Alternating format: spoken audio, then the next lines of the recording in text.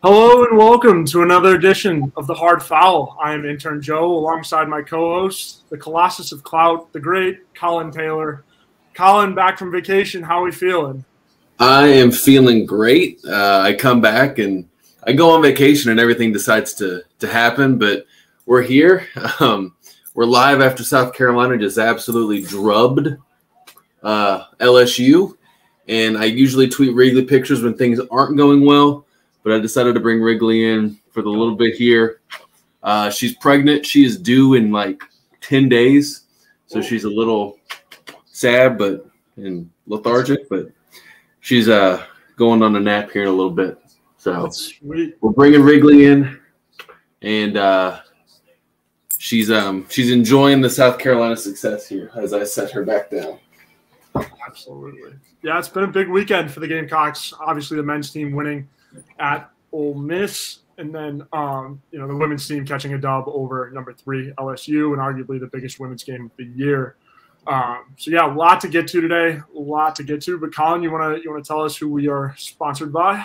Yeah, absolutely. We are sponsored, as you can see up top here, presented by Clint Hammond of the Movement Mortgage Network.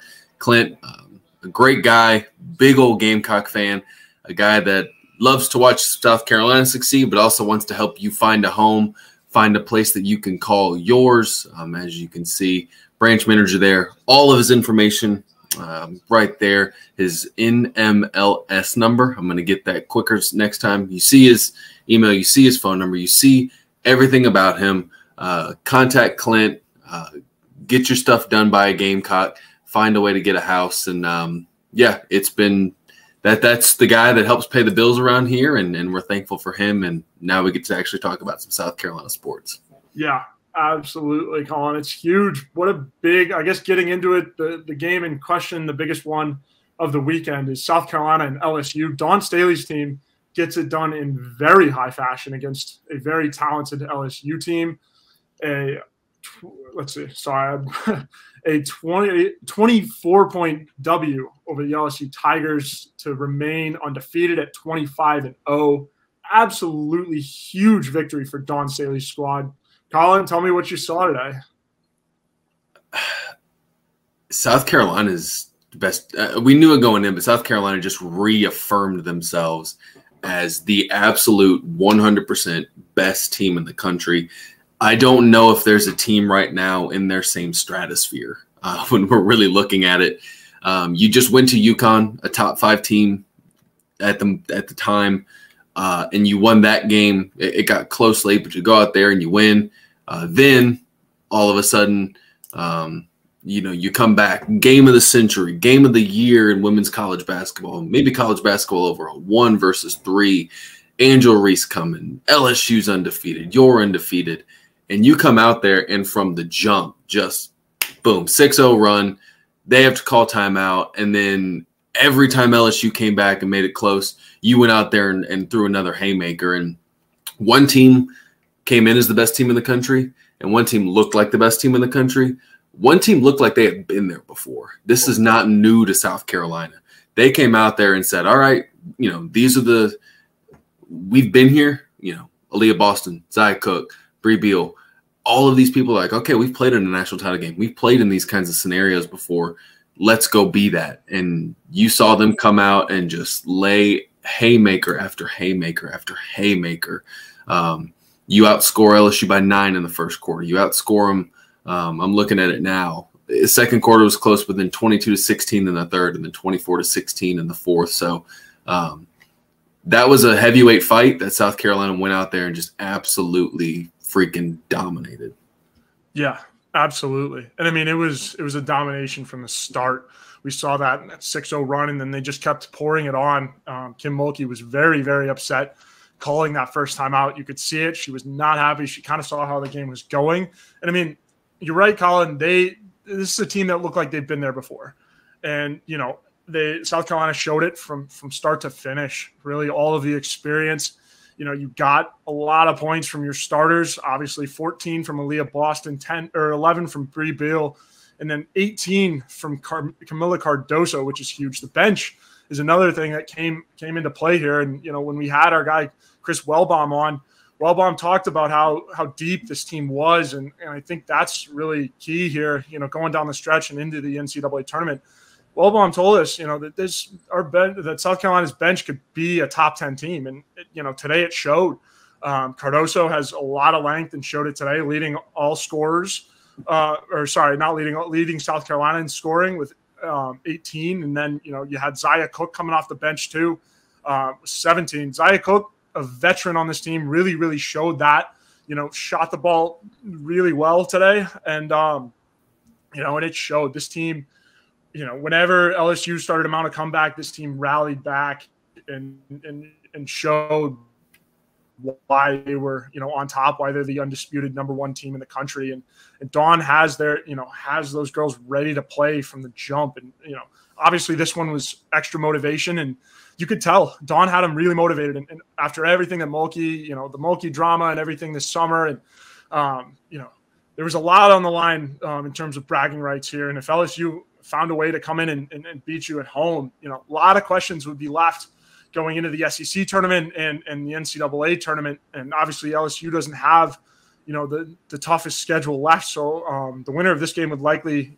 take the #1 overall seed into the SEC tournament as well as the NCAA tournament. So big win for Dawn's crew. And I mean, from this game, I saw a lot of, I guess, kind of the way Dawn played as a player, from what I've gathered and everything, just very motivated and very, hard-nosed basketball and wanting it. This team wanted it more than LSU did. And you could tell, they were doing the little things right. They were playing defense, sharing the ball too. It was an unbelievable team effort. And, Dawn was able to, kind of empty the bench there towards the end. And I mean, just an all-around butt kicking from start to finish for the Gamecocks. They won this game shooting 6 threes. 6. That's it. That's all they needed to do. Yep. They shot 57.4% from the field. They shot 16 of 28. They could have won by more. They only shot 16 of 28 from the free throw line. You're talking about you out-rebounded LSU by almost 20. You had 14 offensive rebounds, 13 second chance points. Your bench outscored them by 20. You had more points in the paint. You assisted on 14 of 35 makes. LSU assisted on just 5 of 26. LSU is just like a one-person, two-person team. South Carolina, it's like, okay, cool. 8 players scored today. 8 for South Carolina. 1, 2, 3, 4, 5 of those double figures. Yeah. They can come at you from a lot of different ways. And that's not including Victoria Saxon, who only had 6. That's not including some of these highly rated freshmen who are going to come in and play big minutes for you down the stretch, either next year or in a couple years. You're talking about a team that one team looked like they were ready for the moment. LSU put a lot of eggs in this basket and saying, this is their Super Bowl, for lack of pun not intended there, but like they didn't have a great non-con schedule. They kind of rolled through the SEC for the most part. South Carolina challenged themselves in the non-con. They went up to UConn. They played at Maryland, if I'm not mistaken. You're talking about a team that was battle-tested, and they came out and proved it. I mean, to throw that haymaker early, you get all the momentum, the crowd on your side. It was just huge. And, yes, it was at home, which is a huge benefit for South Carolina. Do you think they lose in Baton Rouge? Do you think this is a team that if they go to Baton Rouge, they lose this game? I don't think it's a 24-point win, but it would be hard for me to see this South Carolina team going there and not winning that game at some point. If they have, they're not going to go this year, but I don't think they lose anymore. I don't think if this is a Baton Rouge, I don't think this one's changing results. Yeah, absolutely. And again, you're right. If it were in Baton Rouge, I don't think it would be a different result just because of how deep this team is and how well they played. I mean, they asserted dominance. Every moment they can answer. From the jump. And it's like, they proved that they are the undisputed #1 team without any doubt. Yeah. Any doubt. And, this was LSU's first, a big complaint for them was that they don't play anybody ranked. And now they did. And, South Carolina showed them for what they are. and kind of showed that, UConn is darn near a better team almost, by way of proxy, if you will. But I mean, just utter domination from the start. And you really can't speak enough to it about what Dawn Staley has done with this program. A sellout crowd at Colonial Life Arena. That building is really, really hard to pack. For men's games, it doesn't really get like that. It's tough to pack regardless because it's such a huge arena. Even for concerts. Yeah, it's a tough place to pack. Absolutely. And so I think it's huge statement for, what Dawn has built here to sell that place out and to have the atmosphere that they did on Super Bowl Sunday when, people could be, tailgating or pre-gaming and stuff like that and getting ready for the big game. But no, women's basketball trumped everything. And that's huge day for, I got another thing, like for women's sports too, like support women's hoops. Like that is the reason why you do it, because you get a crowd like that out there. That shows that women's basketball matters a lot. It really matters. And, shout out to Dawn for being able to pack that place. And obviously, like, I know these are the Beamer shades, Collyn, but, they're turning into celebratory shades now. Because, I mean, what a day. Like, really. And the whole city was, excited about it. And, you could kind of feel the energy around Columbia. Just everybody was ready for this game. And boy, did, the Gamecocks show how ready they were. They were pissed off, Collyn. They played like they were pissed off. And, Dawn did a really good job. And another thing that we've been talking about is, like, how does this team find motivation and how does this team stay motivated and not get complacent? Well, today I think they showed all that and more. And I think come tournament time and everything, it's just going to be that and even more. This team is hungry to go undefeated. This team is hungry to keep improving. And I mean, if they can keep improving, like, obviously there are going to be some takeaways from today, but obviously not much. But like, it's a perfect ball game from start to finish. And really no complaints for the South Carolina side. Yeah. South Carolina led for it's a 40-minute game last time I checked, right? If I'm doing my math right. South Carolina led for 39 minutes and 53 seconds. I'm not a journalism major. That leads me to believe that the game was tied 0-0 for 7 seconds. LSU never led. South Carolina led by as many as 24 points, which is their final margin of victory. And like you said, on a day, if this was a day in January or a day in March when things are, really kind of the sports world is cranked up, it still matters, but it's not as, I don't know how impactful compared to what it would be today. Right now, you're talking about the men's basketball slate has 1, 2, 3, 4, 5, 6, 7, 8, 9, 10, 11, 12, 13, 14, just 15 games today on the men's side of things. Yep. Then you're talking about one game later today everyone's going to be paying attention to. Then that's about it. Like, there's not a whole lot of sports going on right now. The NBA had some stuff, but, like, the eyes of the sports world were really on Columbia, South Carolina. Yeah. And South Carolina went out there, threw a haymaker, and just never stopped landing body blow after body blow after body blow. And I've talked about it before on my radio show that you can listen to Monday, Wednesday, Friday, I think 9 to 10. It's just a boa constrictor, man.